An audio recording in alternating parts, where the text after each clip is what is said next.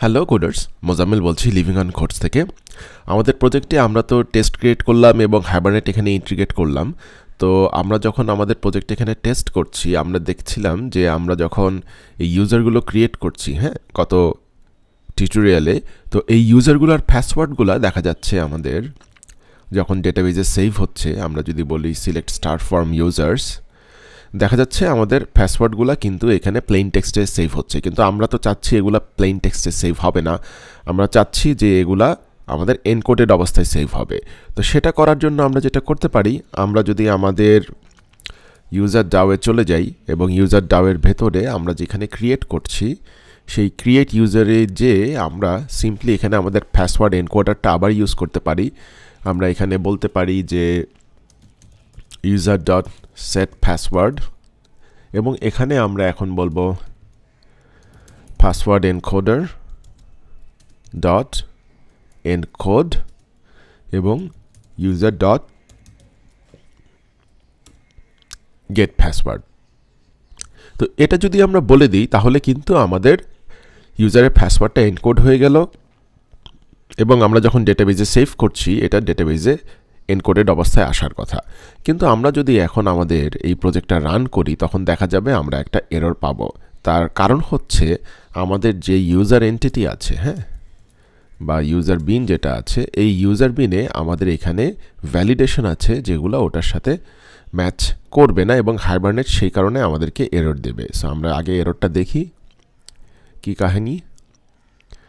Let's go to test. User Dao টেস্টটা যদি আমি রান করতে চাই, রান অ্যাজ JUnit টেস্ট, আমরা এটাকে রান করলাম এবং দেখা যাচ্ছে একটা এরর আছে এবং জাভাএক্স ভ্যালিডেশন কনস্ট্রেইন ভ্যালিডেশন এরর দিচ্ছে, যেটা আমি বললাম ভ্যালিডেশন ফেইলড ফর ক্লাসেস। কিন্তু আমরা যদি আমাদের ডেটাবেজে যাই এবং ডেটাবেজে যেয়ে যদি আমরা চেক করি, দেখা যাচ্ছে আমাদের টেস্ট ফেল করার কারণে আমাদের এখানে কিছুই আসেনি, এমটি হয়ে গেছে যেটা আমরা করেছিলাম। তো আমরা কিভাবে এখন হাইবারনেটকে বলতে পারি যে আমাদের যেই পাসওয়ার্ড ফিল্ডটা আছে, এইখানে যে পাসওয়ার্ড ফিল্ডটা আছে, এই পাসওয়ার্ড ফিল্ডটা আসলে মিনিমাম তো 8 ক্যারেক্টার, ম্যাক্সিমাম 15 ক্যারেক্টার। তো আমরা যখন আমাদের পাসওয়ার্ডটা এনক্রিপ্ট করে সেভ করতে চাচ্ছি, এটা 15 ক্যারেক্টারের চেয়ে অনেক বড় হয়ে যাচ্ছে। তো হাইবারনেটের জন্য আসলে আমরা চাচ্ছি যে আরেকটা ডিফারেন্ট সেট অফ ভ্যালিডেশনস মেনশন করে দিতে। সেটা কিভাবে করা যায়, সেটা আসলে ভ্যালিডেশনস গ্রুপসের থ্রুতে করা যায়। আরেকটা অপশন আছে যেটা রিসেন্ট জেপিএতে ইমপ্লিমেন্টেশন আসছে, সেটা হলো একটা ট্রানজিয়েন্ট বলে দেওয়া যায় যে এই পার্টিকুলার প্রপার্টিটা এই বিনের এটা ট্রানজিয়েন্ট হবে এবং এটা হাইবারনেট হয়তো হ্যান্ডেল করবে না, পরে আমরা আরেকটা প্রপার্টি ইউজ করে সেটাকে সেভ করতে পারি। বাট আমাদের কারেন্ট ভার্সনে হাইবারনেট 3 এইটাতে ট্রানজিয়েন্ট প্রপার্টিটা সাপোর্ট করে না। আমার আসলে জানা নেই 4-এ অলরেডি এটা সাপোর্ট চলে আসছে কিনা। তো আমরা যেভাবে করি, আমরা ভ্যালিডেশন গ্রুপস করে করতে পারি এখন, যে একটা গ্রুপ অফ আমাদের এই যে ভ্যালিডেশন আছে, একটা গ্রুপ শুধু আমাদের ওয়েব ফ্রন্ট এন্ডের জন্য কাজ করবে এবং আরেকটা গ্রুপ আমাদের হাইবারনেটের জন্য কাজ করবে, সেইভাবে আমরা ডিফাইন করে দিতে পারি। তো ভ্যালিডেশন গ্রুপসটা ইন্ট্রোডিউস করার আগে আমরা যেটা দেখব যে আমাদের ওয়েব ফ্রন্ট এন্ডটা ঠিকমতো কাজ করছে কিনা। তো আমরা যদি আমাদের প্রজেক্টটা রান করার চেষ্টা করি, দেখি আমাদের তো কিছু এরর আসা স্বাভাবিক। আমরা দেখি যে এররটা কি আসে। আচ্ছা, এরর একটা দেখা যাচ্ছে এসেছে, এবং আমাদের প্রজেক্টটাও কাজ করছে না, উইচ ইজ এক্সপেক্টেড আসলে। কিন্তু আমি দেখতে চাচ্ছি যে আমাদের কি মিসিং আছে। আমরা যদি এখানে যাই তাহলে দেখব যে আমাদের user ডাওয়ে could not find field session factory. আচ্ছা, তার মানে হচ্ছে আমরা যেই হাইবারনেটের কনফিগারেশনটা আমরা লিখেছিলাম, আমরা তো আমাদের দুটো কনফিগারেশন ফাইল আছে ডেটাবেজের জন্য, তাই না? আমাদের টেস্টের ভিতরে টেস্ট কনফিগের ভিতরে ডেটা সোর্স আছে। এইখানে আমরা এই যে সেশন ফ্যাক্টরিটা তো আমরা লিখেছি, তাই না? কিন্তু এইটা তো আমাদের ওয়েবে কিন্তু এটার কোনো কপি দেয়া হয়নি, তাই না? তো so let's copy this session factory transaction ম্যানেজারের আগে, এবং আমরা যদি আমাদের ডাও কনটেক্সটে চলে যাই, যেটা আমাদের ওয়েব ফ্রন্টএন্ডটা ইউজ করছে, ওখানে যে ট্রানজ্যাকশন ম্যানেজার আছে এবং এই প্রোডাকশনের আগে আমরা সেশন ফ্যাক্টরিটা পেস্ট করে দিই, Ctrl+Shift+F দিয়ে দিই, ফরম্যাট হয়ে গেল। তো আমাদের হাইবারনেটের কনফিগারেশন এখন আমাদের ওয়েব ফ্রন্টএন্ড ইউজ করতে পারবে। So that looks good. তো আমাদের এখন যদি আমরা প্রজেক্টটা রান করা ট্রাই করি, let's write click, run on server, যদি আমাদের প্রজেক্টটা রান করে তাহলে আমাদের বোঝা যাবে যে আমাদের কনফিগারেশন মোটামুটি ঠিক আছে। হোপফুলি এখন আর এররটা আসবে না এবং আমরা লিস্টটা দেখতে পাবো। হ্যাঁ, আমাদের এররটা চলে গিয়েছে, তার মানে সোফার আমাদের কনফিগারেশন আমাদের ওয়েব এন্ডে মোটামুটি ঠিকভাবে কাজ করছে। তো আমরা আবার আমাদের প্রজেক্টে ফেরত চলে যাই এবং আমরা এখন আমাদের ওই ভ্যালিডেশন গ্রুপগুলো ইন্ট্রোডিউস করে দেব আমাদের ইউজার বিন এই ফাইলটাতে। তো আমাদের এই গ্রুপ করার জন্য আমরা খুব সিম্পল ওয়েতে একটা কাজ করতে পারি, সেটা হচ্ছে আমরা যদি আমাদের ডাউতে চলে যাই, হ্যাঁ, এখানে আমরা দুইটা ইন্টারফেস ডিফাইন করি। ইন্টারফেস দুইটা এমটি ইন্টারফেস হবে এবং সেগুলো ট্যাগের মতো কাজ করবে। তো আমরা যদি এখানে নিউ ইন্টারফেসে যাই, হ্যাঁ, এবং একটার নাম দিই আমরা পারসিস্টেন্স ভ্যালিডেশন গ্রুপ, এটা দিলাম একটার নাম, এবং আরেকটা আমরা তৈরি করি রাইট ক্লিক নিউ ইন্টারফেস, সেটার নাম দিলাম ফর্ম ভ্যালিডেশন গ্রুপ। হ্যাঁ, তো এই দুইটা কিন্তু জাস্ট দুইটা এমটি ইন্টারফেস যেগুলো আমাদের জন্য ট্যাগ হিসেবে কাজ করবে। কিভাবে কাজ করবে? আমরা যদি আমাদের ইউজারে চলে যাই এবং ইউজারে যে আমরা এখন বলে দিতে পারি যে নট ব্যাংকের জন্য একটা গ্রুপস আছে এবং এটা কোন কোন গ্রুপের জন্য প্রযোজ্য, সেটা হলো persistence validation group dot class এবং form validation group dot class. তো এই দুইটার জন্যই আমরা নট ব্ল্যাঙ্কটা আমাদের জন্য ইমপ্লিমেন্ট করছি এবং আমরা এটাকে এখন কপি করে নিয়ে আসি। কপি করে আমাদের বাদবাকি যেই ভ্যালিডেশনগুলো আছে সেগুলোতে আমরা এটা এখন ইন্ট্রোডিউস করে দিব। শুধুমাত্র পাসওয়ার্ডের বেলায় একটু ডিফারেন্ট হবে। ঠিক আছে, আবার নট ব্ল্যাঙ্কে আমরা ভেতরে দিয়ে দিব। আচ্ছা, এটা তো পাসওয়ার্ডটাতে আমাদের যেটা লাগবে শুধুমাত্র ফর্ম ভ্যালিডেশনটা রাখবো, বাট পারসিস্টেন্স ভ্যালিডেশন গ্রুপটা এখান থেকে আমরা রিমুভ করে দিব। ঠিক আছে, পাসওয়ার্ডে ইমেইলে আমাদের দুটাই লাগবে। ঠিক আছে, এবং নেমেও আমাদের দুটাই লাগবে এবং পেস্ট করে দিলাম। সো আমরা এখানে তাহলে সুন্দরভাবে আমরা ট্যাগিং করে দিলাম যে কোনটা কোথায় আমাদের জন্য অ্যাপ্রোপ্রিয়েট, এবং সেই অনুযায়ী আমাদের এখন পাসওয়ার্ড ফিল্ডটা আমরা আমাদের হাইবারনেট লেয়ারে ডিফারেন্টভাবে হ্যান্ডেল করব এবং আমাদের ওয়েব লেয়ারে আমাদের এই ফর্ম ভ্যালিডেশন গ্রুপের থ্রুতে হ্যান্ডেল হবে।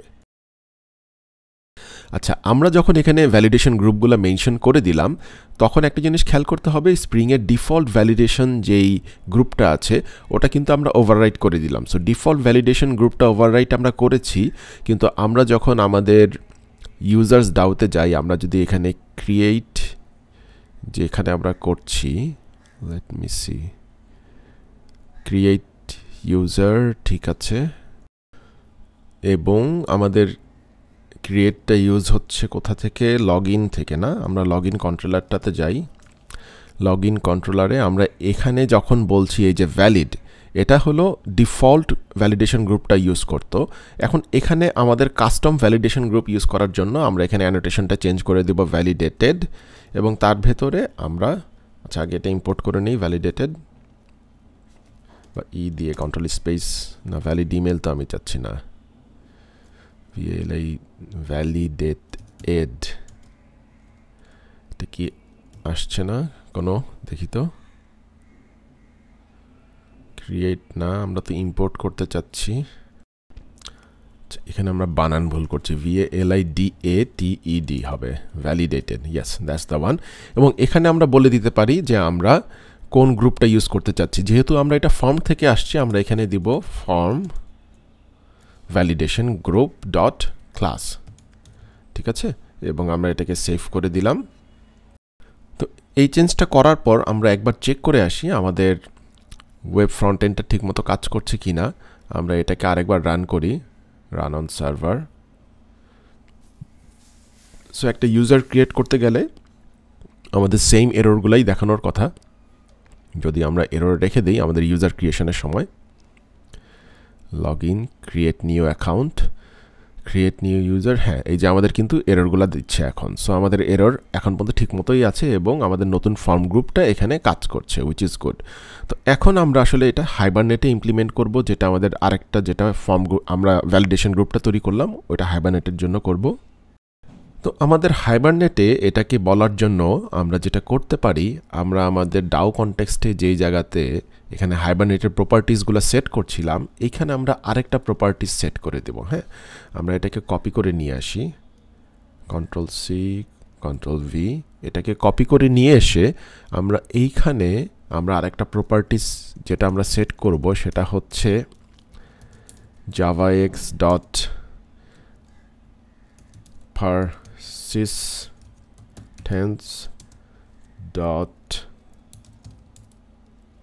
validation dot group dot pre-persist, most likely এইটাই। হ্যাঁ, pre-persist, এবং এইখানে আমরা আমাদের যেই আরেকটা ফর্ম গ্রুপ আমরা ডিফাইন করেছি পারসিস্টেন্স ভ্যালিডেশন গ্রুপ, এটাকে আমরা কপি করি কোয়ালিফাইড নেম, এইখানে নিয়ে এসে আমরা ওই ভ্যালুটা পেস্ট করে দিব। তাহলে আমাদের হাইবারনেট এই ফর্ম গ্রুপটা ইউজ করবে ভ্যালিডেশনের জন্য।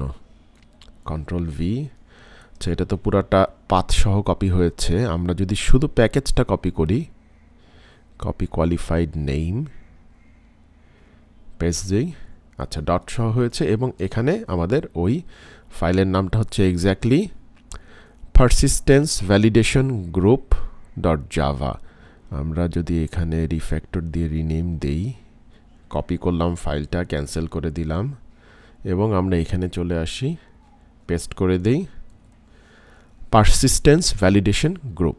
ঠিক আছে, তো এইটা আমরা যদি এখন সেভ করি আমাদের, তাহলে আমরা হাইবারনেটকে বলে দিলাম যে সে এখন এই persistence validation গ্রুপটা ইউজ করবে প্রি-পারসিস্ট করার সময় ভ্যালিডেশন করার জন্য। So let's save it. So pre-persist ছাড়াও আরও দুটো প্রপার্টি আছে যেটা আমাদের এখানে মেনশন করে দিতে হবে, সেটা হলো pre-update and pre-remove। সো এখানে আমরা পারসিস্টের জায়গায় এখন দিয়ে দিব আপডেট এবং রিমুভ। এই তিনটা প্রপার্টিজই আছে আমাদের হাইবারনেটের ভ্যালিডেশন, যাতে আমাদের পারসিস্টেন্ট ভ্যালিডেশন গ্রুপ ইউজ করে, এই ট্যাগটা ইউজ করে, সেটার জন্য আমাদের এই তিনটা প্রপার্টি এখানে বলে দিতে হবে। সো এইটা তো আমরা আসলে আমাদের ওয়েব ফ্রন্ট এন্ডে করলাম, আমাদের টেস্টে আমরা এটা কপি করে নিয়ে যাই, আমাদের এই প্রপার্টি হাইবারনেট প্রপার্টিজ এতটুকু কপি করে নিয়ে আমাদের যেই ডেটা সোর্স যেটা আছে, যেটা আমাদের টেস্টের জন্য ইউজ হচ্ছে, ডেটা সোর্সের মধ্যে আমরা প্রপার্টিগুলা পেস্ট করে দিই, হাইবারনেট প্রপার্টিজ। ঠিক আছে, পেস্ট করে দিলাম। So it looks good, format করে দিই। আচ্ছা ফরম্যাট করে তো সে তার মতো করলো। আচ্ছা আনডু করে আমরা এখানে জাস্ট ট্যাব দিয়ে দিই। ঠিক আছে, এই পুরাটাকে আমরা আসলে এক স্পেস ডান দিকে সরাতে চাচ্ছি। হ্যাঁ, নাও ইট লুকস গুড। সো এখন আমরা যদি সেভ করি, এখন যদি আমরা আমাদের ইউনিট টেস্টটা রান করি, তাহলে আমাদের ইউনিট টেস্ট ঠিকমতো কাজ করার কথা। So let's try it out. আমরা আমাদের টেস্টে চলে যাই এবং আমরা ইউজার ডাউ টেস্ট যেটা আছে সেটাকে যদি এখন আমরা রান করতে যাই, run as J unit test, এবং দেখি এখন দেখা যাচ্ছে আমাদের কিন্তু পাসওয়ার্ড ফিলের সমস্যাটা আর নাই এবং ইউনিট টেস্টটা ঠিকমতো কাজ করছে। এবং ইউনিট টেস্ট ঠিকমতো কাজ করছে মানে আমাদের ওয়েব ফ্রন্ট এন্ডও ঠিকমতো এখন কাজ করার কথা, কারণ আমরা সেম কনফিগারেশন আমাদের ডাউ কনটেক্সটেও রেখেছি। সো এই টিউটোরিয়ালে আসলে এতটুকু পর্যন্তই। নেক্সট টিউটোরিয়ালে আসলে আমরা শিখব যে কীভাবে আমরা হাইবারনেটের এক্সেপশনগুলো হ্যান্ডেল করতে পারি এবং আরও কী কী মেথড আছে সেগুলো সম্পর্কে আমরা জানবো। So until next time, happy living on codes.